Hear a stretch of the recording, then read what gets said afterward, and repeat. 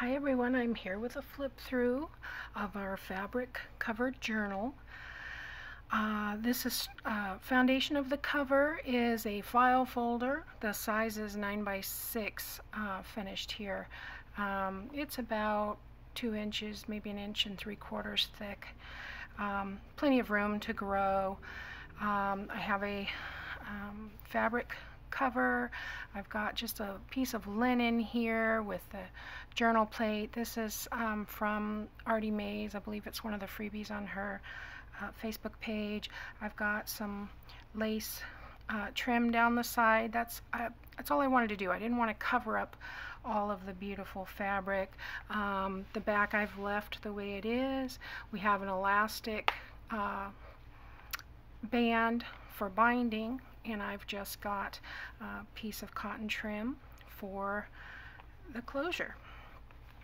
So when we open this up, inside we've got a 5 by 7 envelope, and inside the 5 by 7 envelope, I'm just going to fold that back, I have a piece of journal paper. We've got our designer pages are from the Kirby Teasdale collection by Paper Studio. I've trimmed the designer, well, every other designer page is trimmed in the cotton trim. The book idea, the way I've put it together, comes from Carol Tinson at the Crafty Emporium. I will leave her link below. I've got a pocket here with a 3 by 6 tag, some seam binding in the top. I've got a coffee dyed paper here. This is from I don't know why I have such a mental blank where this is concerned, but I will leave the link below to the coffee dyed digitals. I've got just a journal card here. These are 3 by 4. These are from a pad from, I think it's Creative Couture Creations, something like that. Is a 6 by 6 pad, and I've just got some cotton trim there. Here's another one of the designer pages from Kirby Teasdale. I've got a craft envelope, which I've just run some cotton trim. I have a tag that is backed with a file folder cut off. This is a 4 by 5, I believe. And then I've got some seam binding for that one. And this is a, well, there's a journal card. These are double-sided. This is a flip over tag. It started out as a 3 by 6 tag, and I have scored it at 1.5 and 4, and it makes a nice little journal slash tuck spot.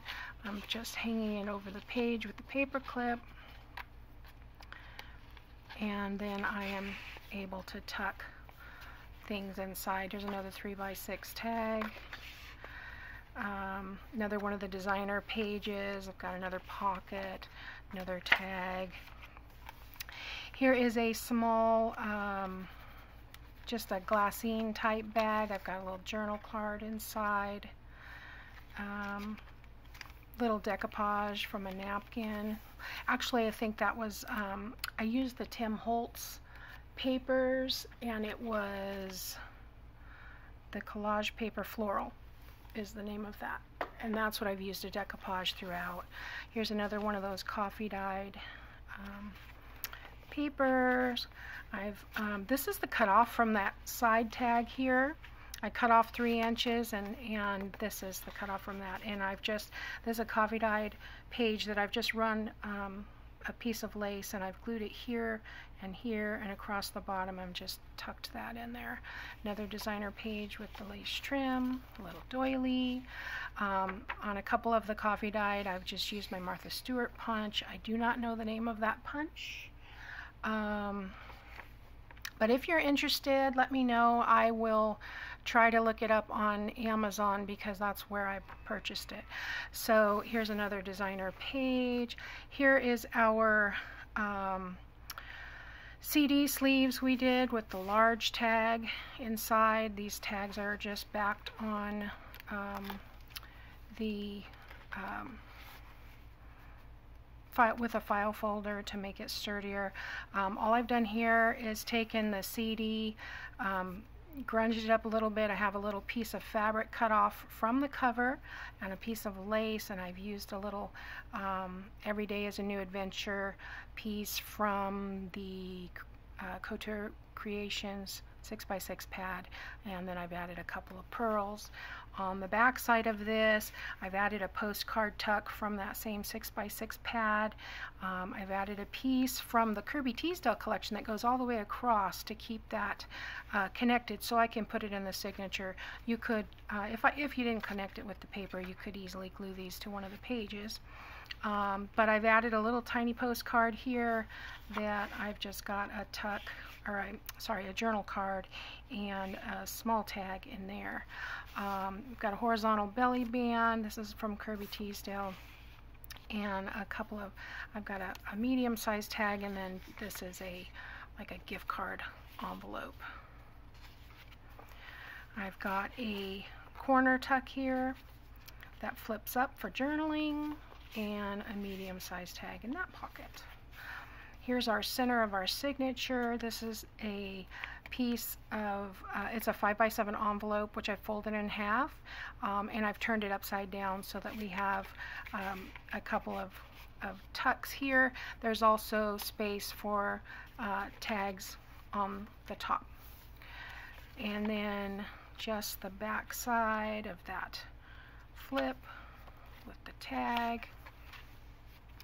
Here's a larger vertical belly band. I've got a larger envelope here that fits right under there. That's from the Kirby Teasdale paper, and then a 3x6 tag. Here's the back side of that other CD sleeve. I've got a journal card and a small tag in there, and I've just run a piece of lace on the sides there.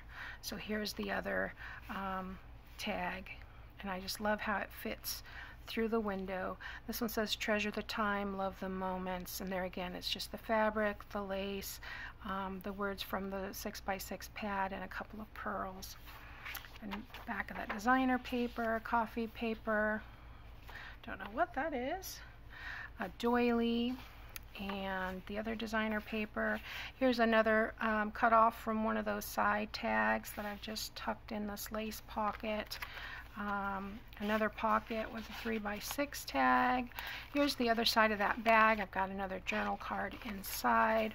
I've left plenty of room for journaling, plenty of space for adding things. I didn't want to fill it too full. Here's another flip over tag that's got a tag tucked, and then here's the other side of it.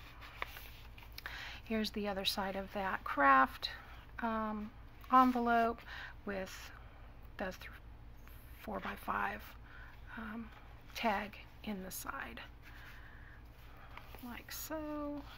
And there's the other designer paper, and this is the short page. I've just got a little journaling card in there.